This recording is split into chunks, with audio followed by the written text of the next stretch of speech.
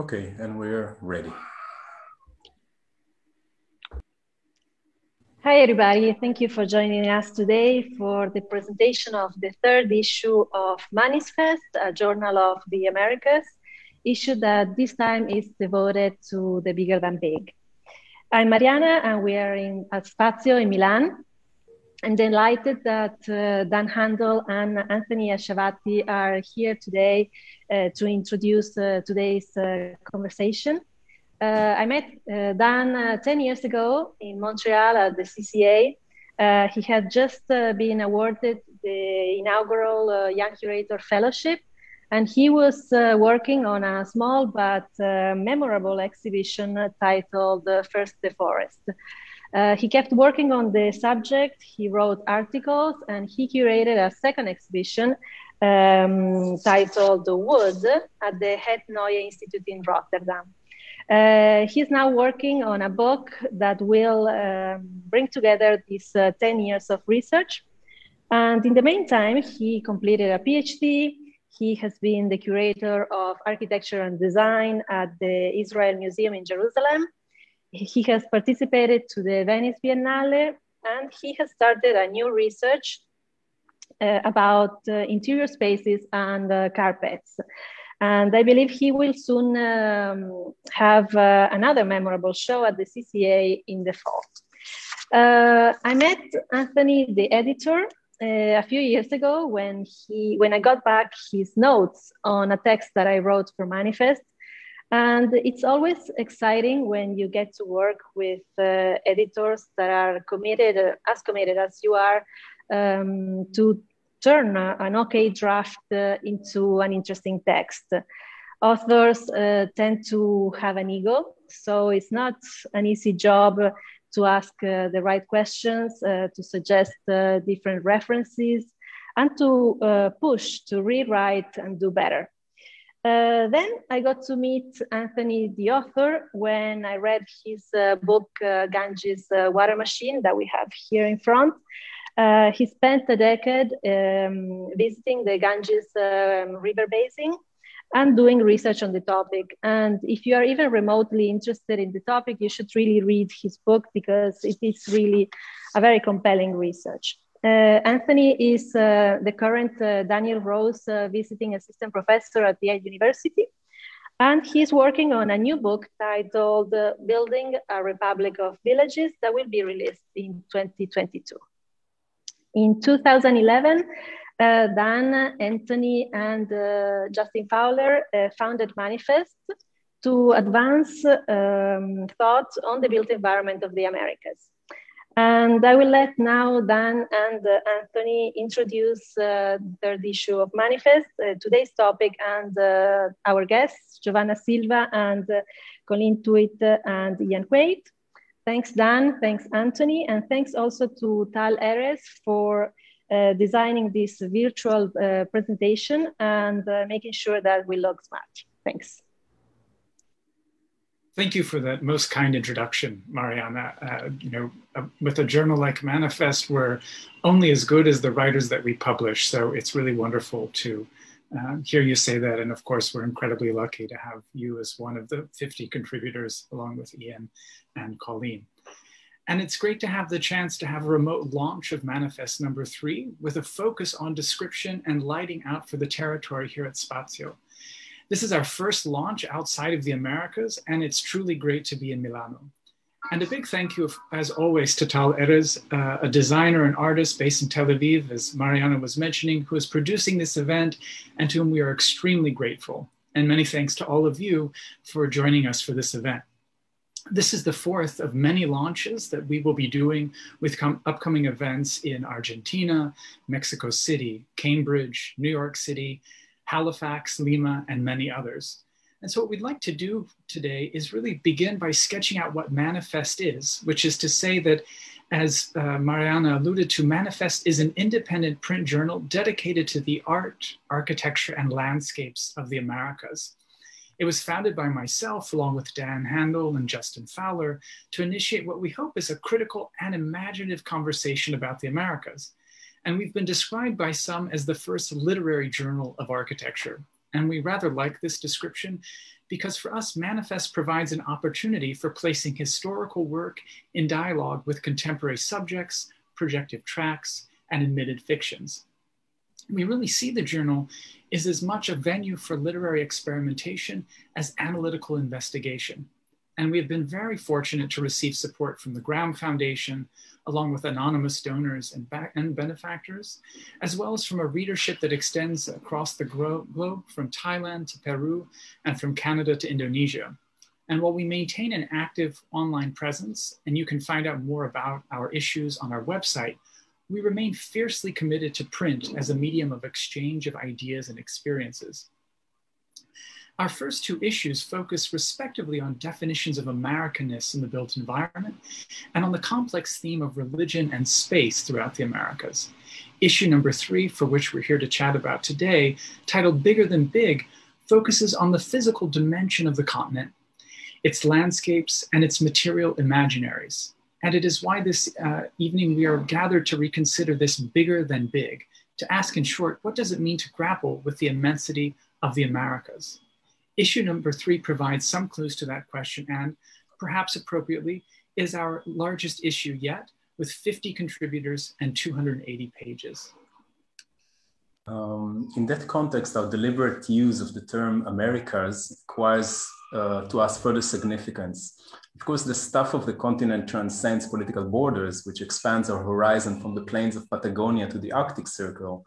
But the term also connotes the multiplicity that exists within a given territory. The sort of uneasy layering of environments, as we see, peoples, ideologies that cannot be summarized in an executive brief of presidential campaigns, but has to be excavated, reflected upon, and constantly imagined. So Light Out for the Territory, as you probably know, which is our title for today, is the final sentence from the book Huckleberry Finn by Mark Twain, through which the protagonist expresses his contempt for the civilities of modern society and ventures to leave it all behind for the sake of the unknown. Huck is no romantic. If you read the book, you know it well. He doesn't expect to find divinities in the Sierra Nevada or gold in the American River. He's simply moving on to the next exploration in a manner that only a poor boy could afford. Of course, not all explorers of the American continent were so well intended, many bringing along with them enslavement, destruction, and pathogens. But the sober process of setting out into the great out there and seeing it for what it is opens up new ways of understanding the territory. It is a tradition we wish to invoke in our conversation today.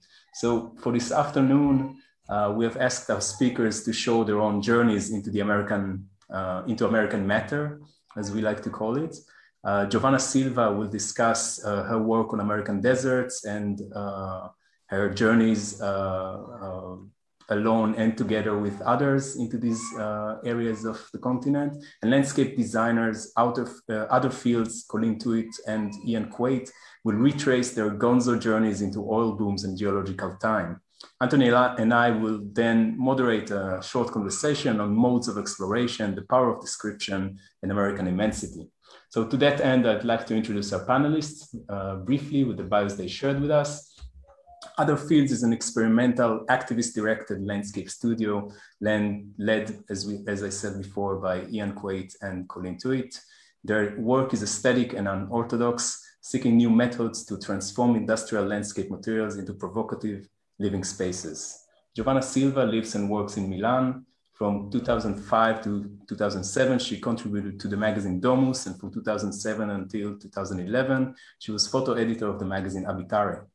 She published, that's a long list of publications, so I'll do my best. She published Imeldific, Tehran, 17 April 1975, a Cambodian Journey, Afghanistan, ORH, I hope I'm doing it right, Syria, A Travel Guide to Disappearance, Foxtrot Gate, Cyprus, Libya, Inch by Inch, House by House, Alley by Alley, Baghdad, Red Zone, Green Zone, Babylon by Moose Publishing, You and Bruno, Niemeyer Forever, Palmera, Art Paper by Art Paper Editions, Walk Like an Egyptian, Good Boy by Motor Books, and Mr. Bawa, I presume, by Hatekans. She participated at 14 architectural exhibition in Venice with her project Night Swimming, discotheques in Italy from the 60s to the present, but also published by Bedford Press. She's the founder of Humboldt Books and San Rocco magazine. So please, I think we'll start with Giovanna today, and please welcome you all, and thanks for being with us today. Thank you, Dan. Thank you for the introduction with all the list of all my books. I'm compulsive. I love books, so I published a lot of books in the last 10 years.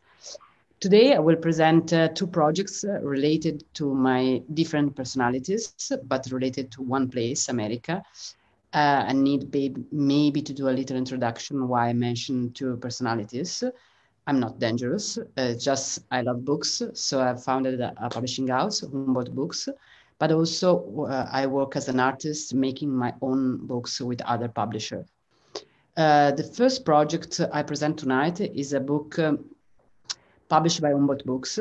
Absolutely Nothing is the title of the book. Humboldt Books is a publishing house devoted to travel experience.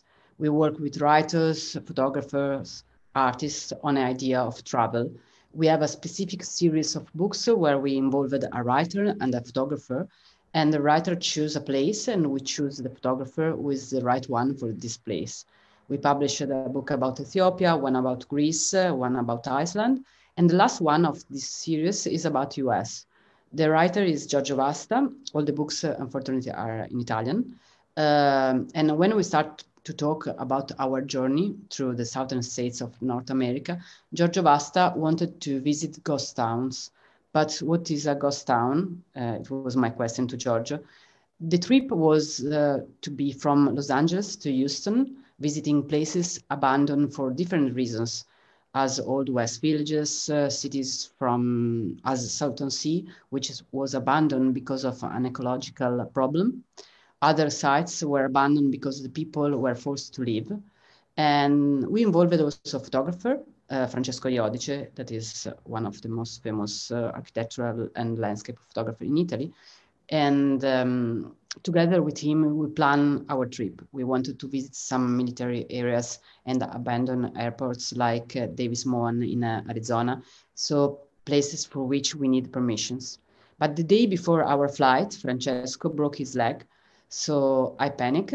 And then I remember then when I used to work at Domus magazine, there was a photographer, Ramak Fazel, who lived for 15 years in Milan and then moved back to LA. So I called Ramak and I said, "Ciao Ramak, how are you? Long time no see." I changed my life because at that time I was working as a photographer for Domus, and I founded a publishing house. Tomorrow I will be in LA. Do you have 20 days to come with us on a trip in the US? And Ramak agreed.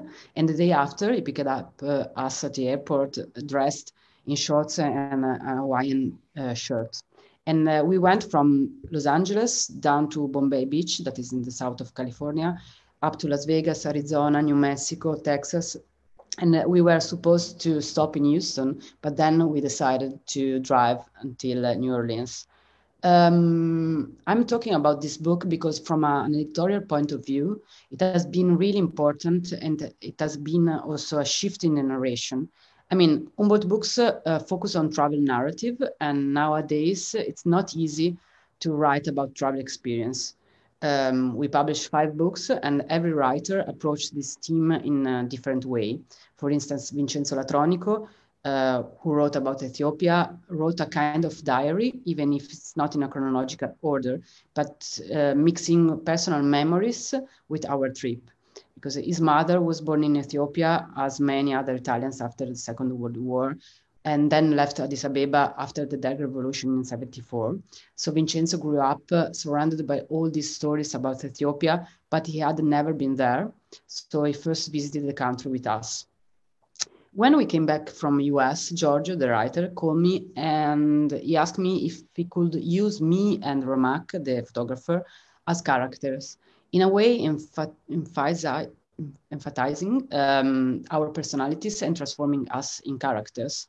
So from one side, Ramak turned out to be halfway in between George Clooney, because he looks a bit like George Clooney, and Peter Sellers in Hollywood Party. And I was halfway between Ludwig von Drake from Disney characters and the Pizia.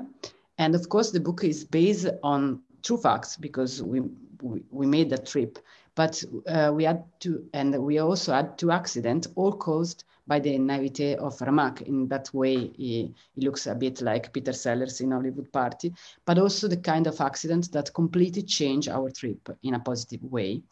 And yes, I knew everything during the trip because I organized the trip. I was the producer, so I had to give them orders and deadlines because they were acting like children.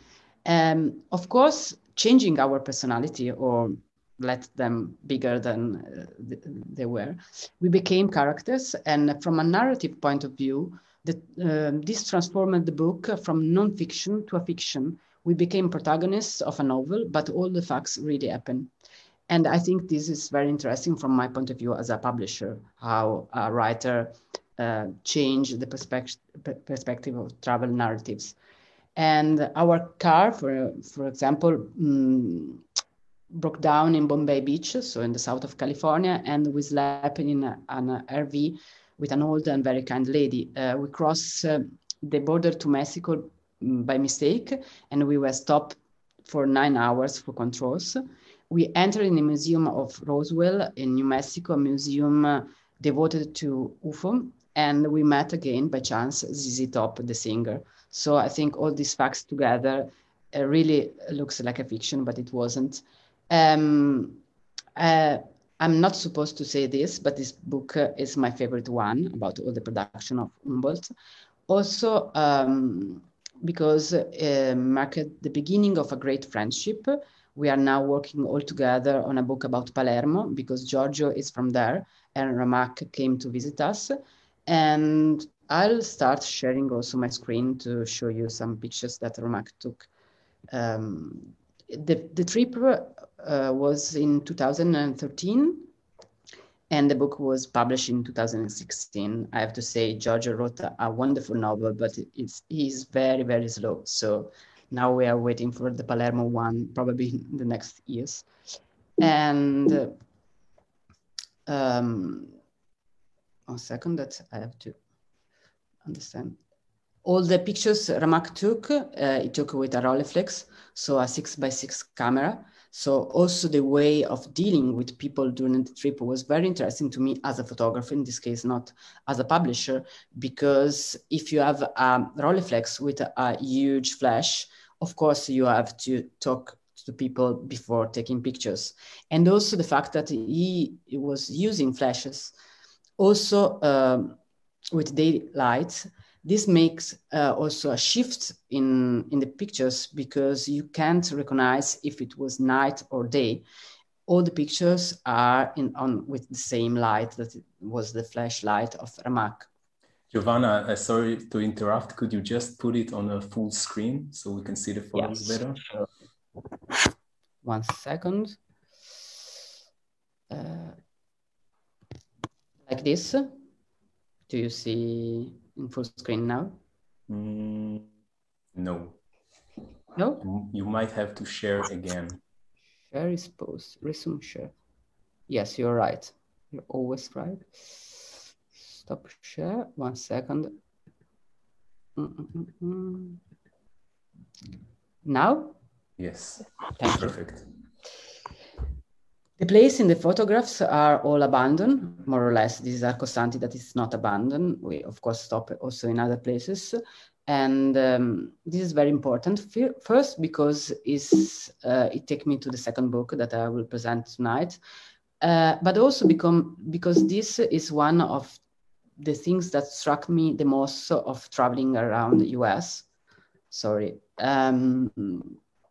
It's such a huge country that you can drive for hours without meeting anyone. This explains the title of the book, Absolutely Nothing.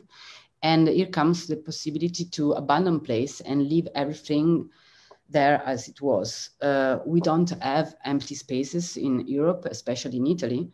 If you travel around, as I'm doing now, as I'm stuck here in my country, you never have the feeling that's of all this nature of this huge space full of leftovers. Of course, mainly it focus on not on the landscape, but on details of the people and the places we visited.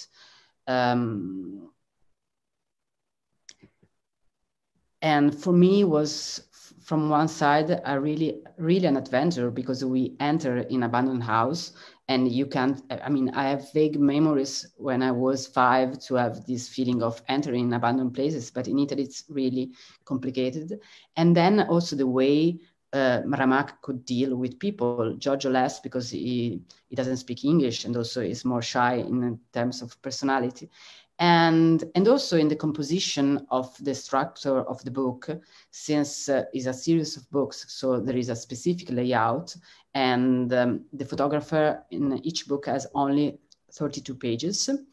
And normally the other photographers that were Armin Link and Marina Ballo-Charmé, that is another Italian photographer, they gave us just 32 images, one for each page. And then Ramak had so many pictures, he took so many pictures that it was impossible for us to show the whole trip just with 32 pictures. So we decided to print on the book with a different layout, use the format of 6x6 Rolleiflex camera. So the images are a lot, but a very small in the book. So I'm happy I can share with you the full screen mode, because I think are beautiful. And also for me, it was interesting because as a photographer, I'm going with them and I'm taking pictures of the authors during the making of the book. Because sometimes the writer has to use like a specific image, and of course I don't want to ask to the photographer, let's take that pictures, because probably the writer will write about this. So I'm there as second photographer. And when we came back to Italy, compare my photographs with Ramak are completely different. So one day I will be back and I'll do the same trip again with Ramak. And I think this is one of the last one, because now the landscape changed and we were supposed to stop in Houston, but then Ramak says, okay, let's go and reach also New Orleans. So then we have to go back to Houston. This is in the Museum of Roswell, and this is the top that we met. Of course, I didn't recognize him, but the guys were so excited that we met someone in that museum. The second book is completely different, but in a way, it's fair. Now that I had to do this presentation, I understood that it's very, very related to the book. Absolutely nothing. The book actually is a reissue of a book of mine from 2007. At that time, I used to work for Damos magazine, and I had the chance to travel with the Italian designer Enzo Mari in the desert of US, from Los Angeles to Las Vegas and Palm Springs. The idea of the article that we had to do was to collect the leftovers that we could find in the desert and transform them into objects. My role was a mix of chaperone, driver, translator, and photographer. Of course, now I can see the experience as a great opportunity and the beginning of another great friendship between me and Enzo. My idea is that travel is the easiest way to become friends forever or enemies forever. And we became really close friends. He passed away last October, and for that I decided also to republish the book.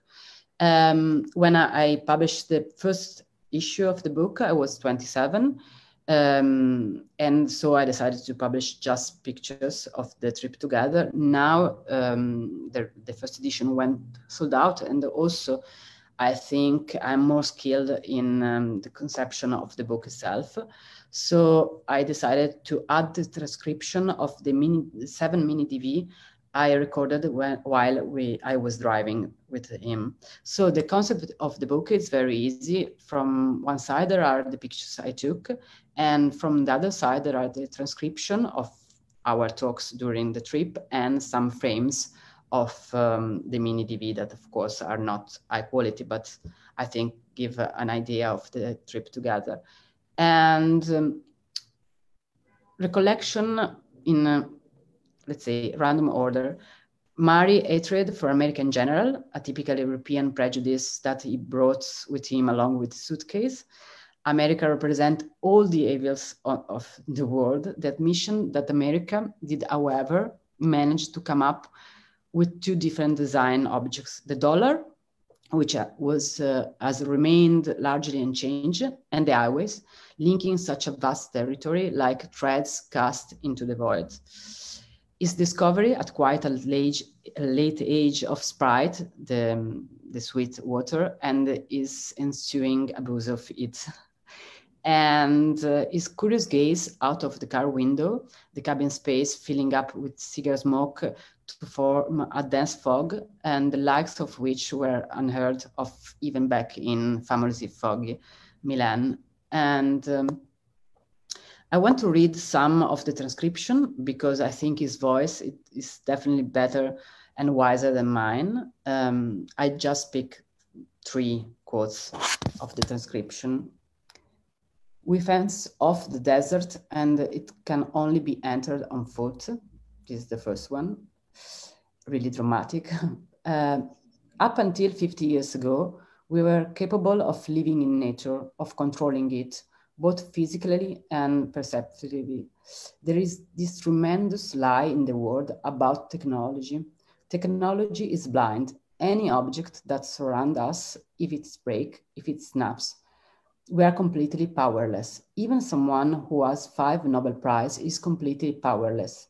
They are such rarefied fragments of intelligence, so separate from everything else, that none of us are capable of managing them together.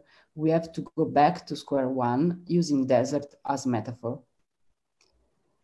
The desert is full of things. Let's try and list them. There is empty space, which is still a thing. There are all the rocks, which have their form that it is. First, they were broken up by prehistorical wind and rain. Then there are animals in this area. You can't see all the burrows holes of the various little animals that live here, or at least we are unable to identify them. Then there are the plants, these being fighting for their own survival. These plants are ethical. Their problem is surviving, waiting for any unlikely rainfall, which would allow them to blossom and spread their seed, and so continue the battle for survival in this place. The nothingness in our culture is something that can easily be used. We have lost the ability to fight for existence. Nothingness is a concept relative to our way of being. There are many more quotes, but I will end with this. That is also the other side of a trip, like the funny moment that I share with Enzo Mari. He was on the phone with his daughter that is almost my age, and he was describing the desert. It's boundless. You see a huge desert, then you drive on and on, and you cross a mountain range, and then there is another one and another, and you come to yet another one. I mean, you just imagine from Liguria to Venice, including Tuscany down to Rome, taking in a bit of Austria and Switzerland too, all desert with different colored mountains, minerals, animals, snakes. I sleep in motel in the desert. Apart from moving around, taking photos and writing the 4 Kantian categories of being, this is what we do. We gather findings, bits of rock. I'll probably come back with 10 kilos of material. And then probably the daughter asked about us, because I was there also with a journalist, and he was smiling, looking at us and say, yeah, they are a pair of dickheads, but very nice guys. And this was my experience briefly with Enzo Mari. Maybe then we can also start a discussion later, but I think now it's time for another presentation. So I stop sharing my screen and...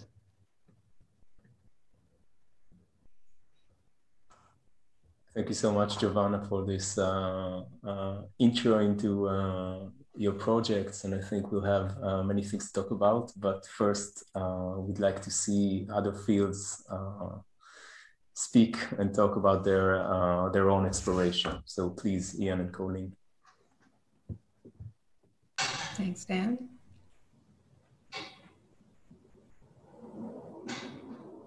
Can you all see my screen? Not yet. All right. Maybe let's take a minute like last time. Okay.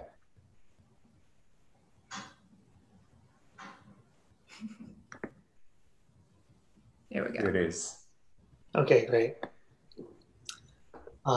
So my name is Ian Quate, and that's Colleen's also on the call. And good evening or afternoon, depending on where you're tuning in from. As Dan mentioned, we are an experimental activist-led landscape studio.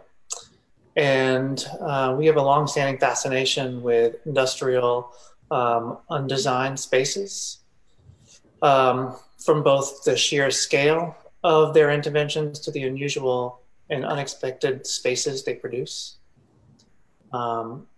In several previous contributions to Manifest, we have explored using the language of landscape architecture and geology to describe the culture and experience of obscure locations in America, often encountering these industrial and manufactured landscapes, but in a diversity of ecologies. So for Bigger Than Big, we explored the Bakken shale play. So this map shows all of the shale deposits in the continental US, and this arrow is pointing to the Bakken shale play in North Dakota. So the Bakken shale play is one of the largest deposits in the United States. And it's named after this farmer named Henry Bakken, where the deposit was discovered.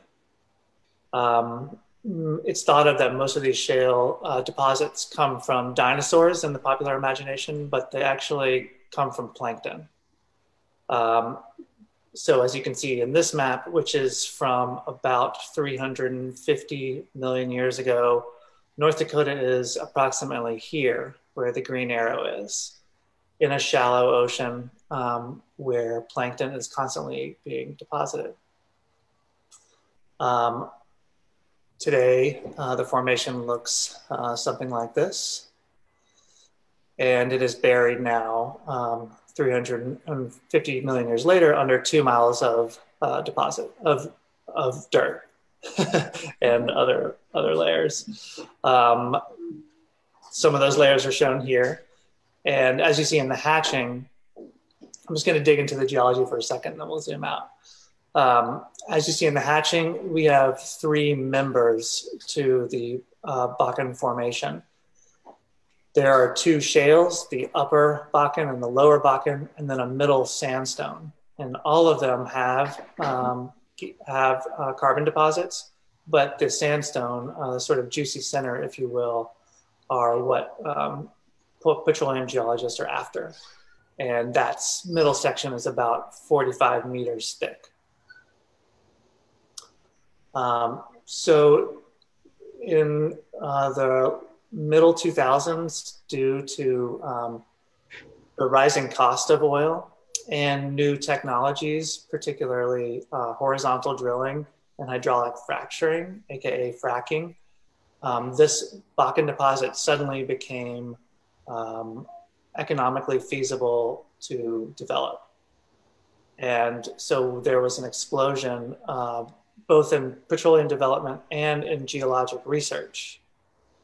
And that kind of sitting on our desks in New York City is what prompted Colleen and I to explore it. Okay. So yeah, so as Ian mentioned, around 2008, these factors start to come together, both the geology of the place, of this like large scale oil deposit, and then also the economic factors and technology. So hydrofracking, and in 2008, the financial crisis within the United States. So the financial crisis caused like oil and gas prices to rise exponentially, and then also people that were losing their jobs and their houses at the same time. So suddenly the Bakken becomes this kind of beacon that then boomed. So Ian, do you want to play the video? It's a vast area of land with huge opportunity for oil drilling, but production costs have kept companies from drilling in the Bakken oil formation in West. Recently, when oil prices started to skyrocket. So there's both kind of like in the starting to kind of enter the news stream, and then on the right or the next video in terms of like social media. Ian, go ahead. Oh. Hold on. That's how we doing it out here, y'all. That's how we making it happen. Just making it rain. You know what I'm saying? Welcome to North Dakota, the land of the money. So yeah, this kind of idea of both investment and economic promise, and then also as a place for jobs, particularly for people that had maybe lost their job in an economic crisis or couldn't find a job where they lived elsewhere in the United States. But at the same time as this kind of economic aspiration, a picture of the on the ground reality was emerging. So such as this like Bakken fail Facebook group and like social media hashtags that kind of showed both like the danger and like very unregulated conditions that these guys showing up from all over the country faced, but then also kind of laughing about it and like creating this very kind of bizarre frontier culture. So next. So by 2013, all these kind of forces are coming together and the strain on local infrastructure was apparent. We began reading about spontaneous communities called man camps that were forming where people would live out of their cars in Walmart parking lots because that there was essentially no housing for all the workers that were coming, descending into North Dakota. At the time, the cost of housing in North Dakota was higher than New York City. So this guy, Greg Zart, has kind of an amazing series on YouTube, sort of advising newcomers how essentially to be homeless. So like where you can park your car, like which McDonald's has free Wi-Fi, and how not to freeze to death. So, Ian. We're going to show you today, Sarah. We're going to show you how to survive at 0 below temperatures right here in Williston, North Dakota, with no place to hook up the vehicle, with just one extension cord, one space heater. So yeah, that's the vibe. So this was kind of the situation we had been following for a few years, and in 2015 we finally got it together and made our trip. So here's the view as you fly into Minot. Minot is the airport in the Bakken formation of North Dakota. So it's a tiny airport that's now like everything else, sort of like serving way more people. And so from the view out the window, you can see this like kind of what the landscape it starts to become. So it's like this agricultural grid that then becomes enmeshed with some of the geologic features that that Ian was talking about. Okay, so yeah, so here we are.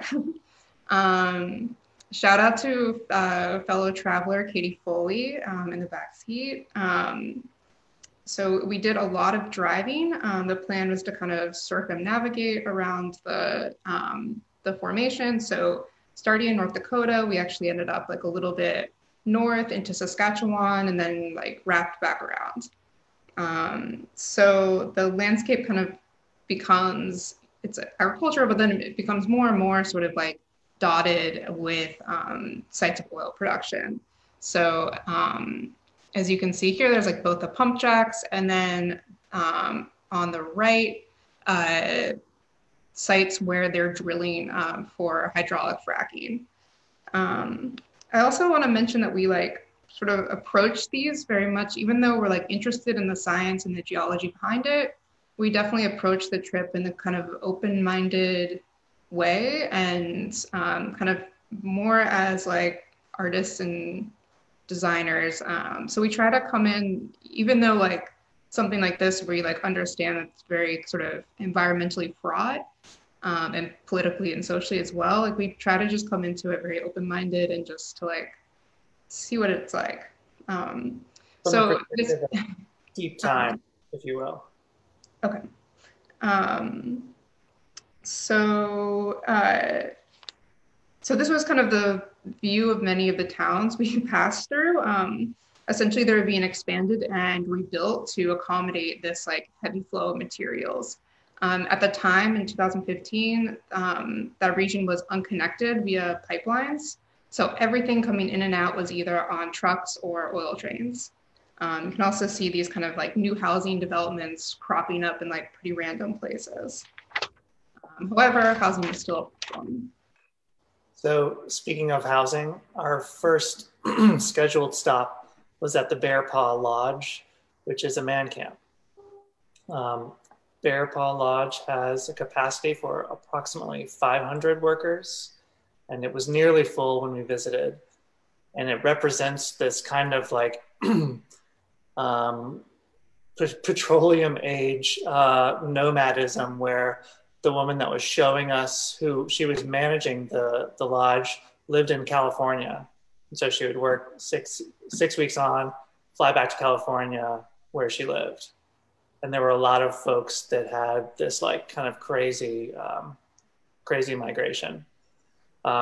So this Bear Paw Lodge was owned by Halliburton, and it is indeed the same unit, same design, same specs as what they deploy in Iraq and other war zones. And it's also what the Olympic Village is made out of. So here we are cruising through some of the gear and kind of more of the front end, the receiving, and then when you get to more of the social spaces, it looks more like this. Hopefully everyone can read the signs on the wall. There's like custom artwork. So it's like, after you're fracking, come on in and rack them. There's all these kind of like corny custom artwork. It really makes you wonder what's on the walls in Iraq. Like, is there special like jokes? I don't know. But yeah, this was kind of the vibe of the place. And also the company store was like very much also in the same spirit. It's like energy drinks and cigarettes. Kind of, yeah.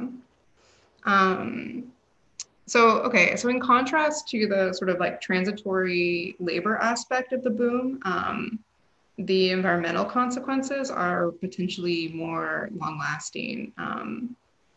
So here's another drill site, and then retention waters for wastewater. The fracking process uses like millions of gallons of pressurized fresh water that's like driven into the ground to like crack the shale and release the oil. However, once this water comes back out, it's contaminated and radioactive. So it's a big problem what to do with this water. So one solution is to re-inject it into the ground, which is like, okay, I don't know. But in practice, we were told it usually it can get dumped. So yeah, it's a big problem. And yeah, even though the scale of the landscape is quite vast, the industry is really pervasive. So here's a view from the north unit of Theodore Roosevelt National Park. And dotting the horizon, you can see drill sites.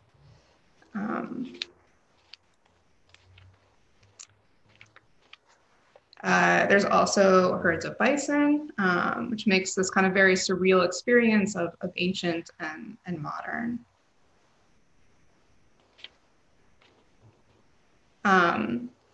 So The other kind of huge issue environmentally is the flaring of natural gas.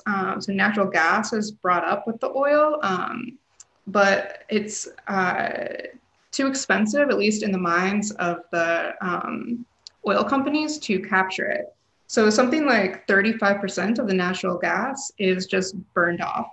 And it goes like straight into the atmosphere, which is basically like crack for climate change.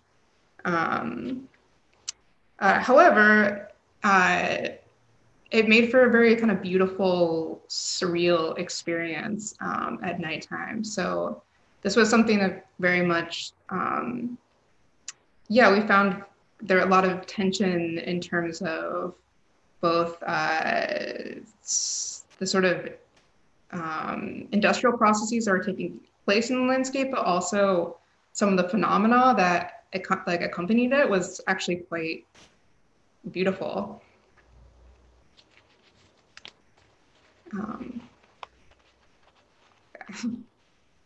And then a quick epilogue. So in 2016, there was the protest in Standing Rock against the pipelines. And then in 2020, now the kind of like post-COVID, there's been a bust in terms of the of oil prices and thus of the whole kind of operation. Ian, did you want to add a few more words in here? Well, I think just to sort of tie back to how, we were getting started, where, we're interested in industrial, in the industrial materials, and how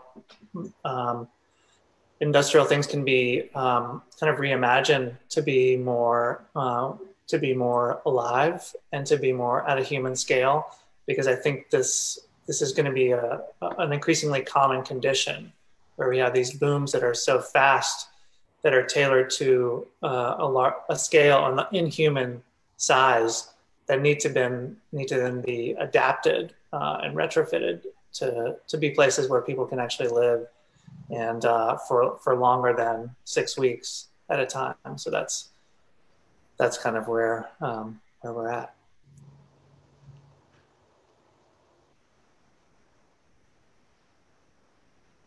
Okay. So I'm going to stop sharing.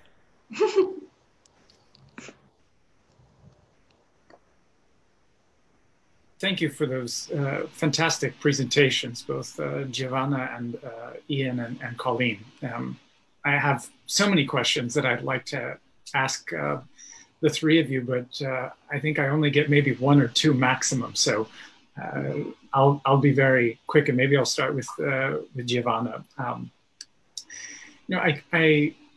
I couldn't help but think about asking you to speak about the role of photography and the role that plays in your encounters with new territories, which may seem like an incredibly obvious question, but I kept thinking, given the range of visually striking books on travel that you've produced and that you've shared with us today, I couldn't help but think about the way in which, say, the work of the photographer Alan Sekula has been described in Fish Story, where he's kind of tracking global production patterns and consumption, kind of from point of origin to point of consumption. His work has been described as being at once like discursive or contextual, meaning that there's obviously a kind of fiction that's at play within it, because you can never really grapple with the whole territory or the immensity of something. And on the other hand, they're referential, meaning they're also like records of complex material conditions.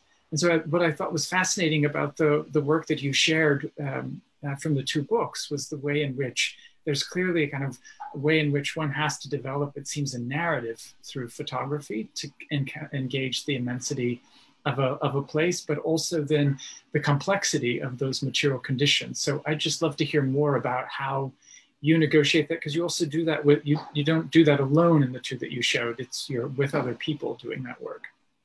Yes, it's difficult question, because I have to start from my own work as a photographer.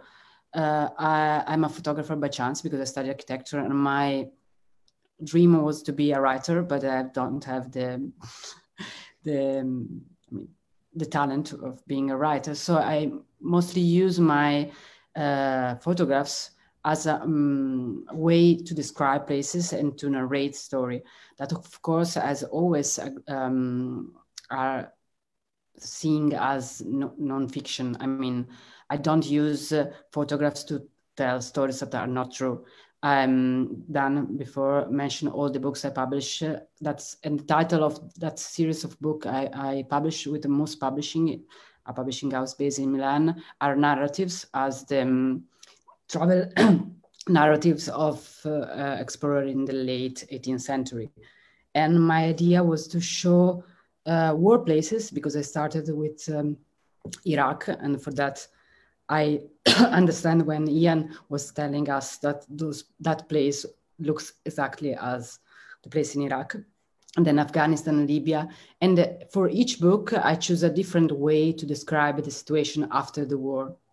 So for instance, in the book about Libya, I choose, all the buildings and the monument of Gaddafi destroyed during the last revolution of the revolution in 2011. In Afghanistan, I focus more on the military army. It's true that then the process of editing, so when you are taking pictures in a war places, of course, you have to be really quick, and I use digital cameras. So when I came back I come back in Italy, I spent a lot of time on the editing, and I think in a way the editing of all the material is where you can add a bit of fiction in photographs.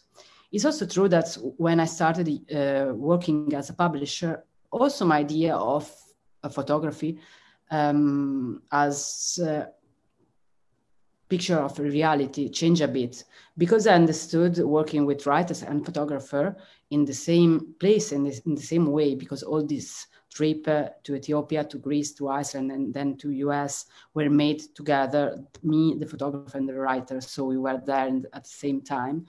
That it's true that the writer, in a way, has this possibility of narration and, of course, of fiction, but also the photographer can use the narration of his own editing as a story that has a different meaning from reality.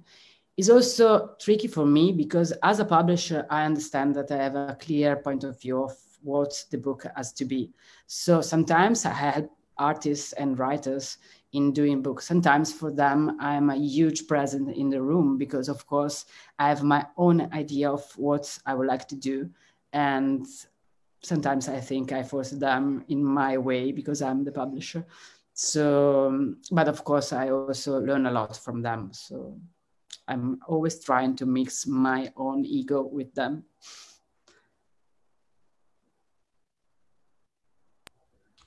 And perhaps if we follow up on that and turn to Colleen and Ian.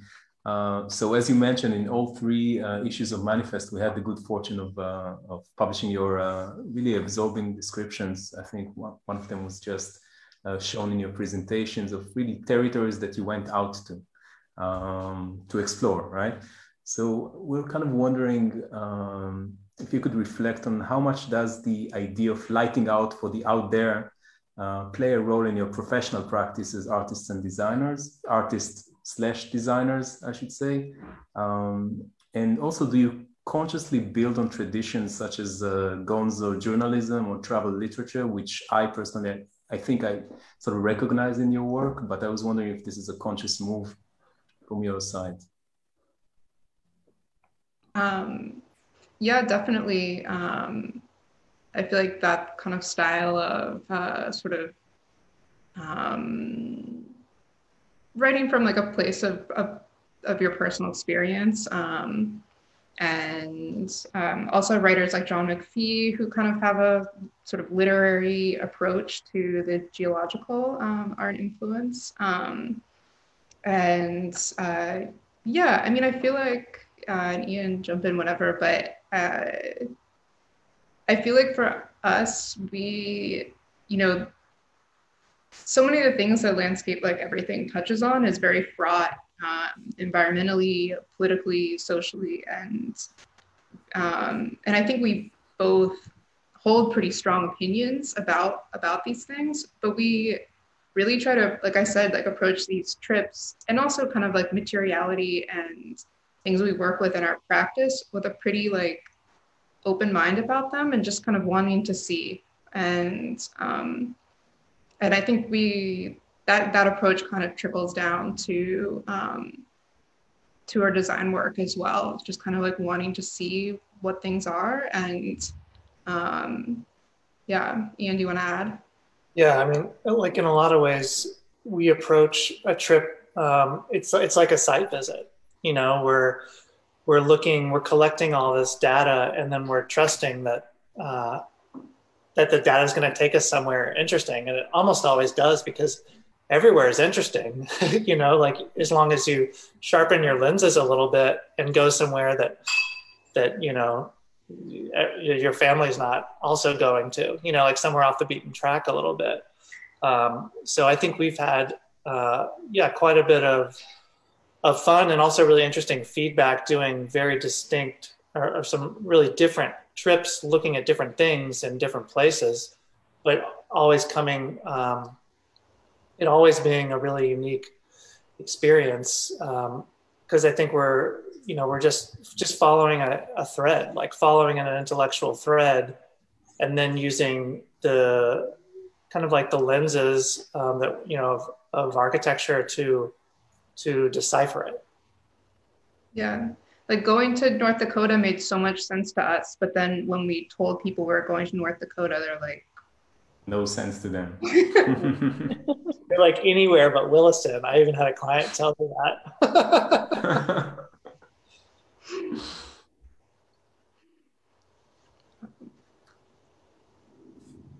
Well, and I think, sorry, go ahead. We have a question that just came in from Marcus, which I think it ties together both what it looks like what Ian and Colleen were mentioning, as well as Giovanna, which was, the question is, Giovanna, you just were speaking about issues of working with others, kind of fiction versus nonfiction. Something that struck me was the way in which your projects seem to be dialogical with the person you're working with, Marcus is saying. So could you speak about where you have disagreements with some of your authors? How do you negotiate that, if at all? And then Marcus also just followed up by asking, Colleen and Ian, given that you two are also kind of working together and it seems dialogical, how do you negotiate conflicts or differences of opinion between the two of you? Can I start with answering this question? First, Humboldt published some books because I choose to work with a specific photographer, a specific writer. So in that case, I know from the very beginning the work of the artist and what I proposed them to do a book together. So of course, I propose something very clear, and in that case, we don't have any fight or whatever discussion. In other case, of course, we are sponsored by gallery or museum or institution, or maybe artist that won a grant and he would like to publish his own work. My problem is that I think now books as not to be like like a catalog. So you have to understand that books now have a different meaning. Maybe you do a show and then you do the book about the show, but I think the book has to be something slightly different from the show that can survive also after the opening. It's not like full of installation view and so on. Sometimes the problem with artists or photographers, if they have to publish a book, is that maybe they want to put too much in a book.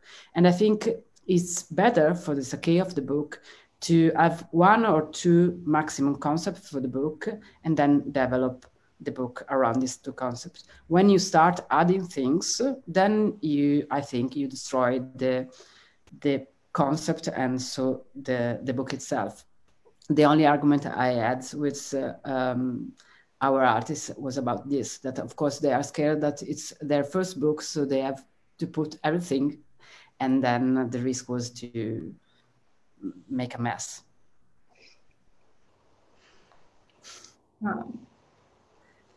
Yeah, I mean, for us, like, we actually approach things pretty differently, which I think is what makes it interesting and like fun for us to collaborate. Yeah, in terms of conflict, I mean, I think we just try to put it into the story and like into the work. Like in this, like in the North Dakota trip, I mean, we write about it. Like there was like a day where I misplanned and then everyone's like mad at each other. And we kind of just try to like incorporate those things because that's what happens on a road trip. And I think within the context of this kind of, especially in the North Dakota trip, where there is like this sort of specter of like, or disaster tourism too, where I think like we got like the last day we were like stuck in this awful traffic jam because they were like rebuilding the roads, and like there were definitely these kind of moments where we were all kind of upset, and but I think, yeah, we try to just sort of like have that be part of the data collection. And I would add that conflict can be, I think it was actually Colleen pointed this out to me one time, talking about her former bosses who were a husband and wife who had a fair bit of conflict. But she would talk about actually how generative conflict can be because we are social animals, and the way humans have evolved to think in groups, that when there's a conflict, because we're approaching it from different ways, what we both land on and decide is the best way to proceed is probably, at least for us, is indeed the best way to proceed. So I think we take that, that helps kind of process any kind of like issues we had after the fact, of course, not in the middle of it. And perhaps we'd like to go back to Mariana, and from the landscapes of imagination and description to the landscape of books that is right now happening in her gallery. So back to you, Mariana. Yes, but if you want to keep going with the conversation, for me it's fine. I just selected a few books that were mentioned mostly in the magazine. My friends know that I'm a compulsive reader, and my very good friends know that I'm a sucker for notes and bibliographies. And because they are like a door into more authors and more writing and more books. So, of course, we already mentioned Ganges Water Machine and Giovanna's book, but we had here a few more. One is Felipe Correa's book, Beyond the City, who is also a contributor to the magazine. And a very interesting one also dealing with the American landscape is Archive Style by Robin Kelsey. This just to say that books always put together stories and photographs to tell a story that, yes, maybe it's true or maybe it's not, but it's still a compelling story. I don't know if Ian and Colleen have somehow tried to turn their trips into book format.